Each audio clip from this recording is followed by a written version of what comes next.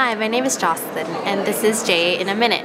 Tonight we are here at Junior Achievement's 7th Annual Business Laureates of BC Hall of Fame Gala Dinner.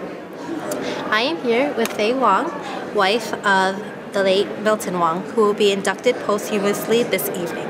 Welcome, Mrs. Wong. Thank you. So tell me, what does tonight's award mean to your family? Well, it is an honor for our family that Milton is being recognized in the business community.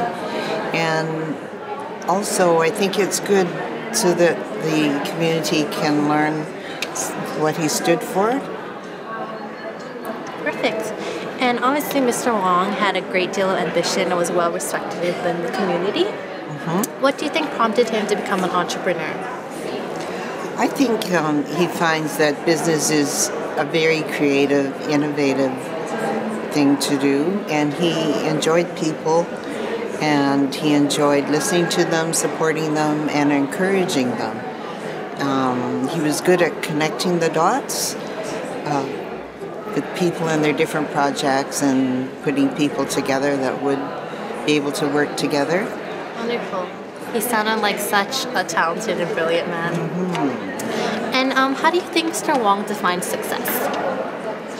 I think his view of success is if there is dialogue and discussion between various people, and if they can get together and make change, then improve ways in business and the community, I think he would find that successful.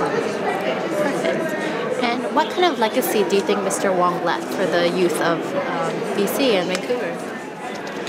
I think he would enjoy seeing young business people leading in making sure that businesses acknowledge sustainability and in the environment, and also to recognize not to leave anyone behind. In other words, the business should have consideration for the impact that it's going to have on people and the community as a whole.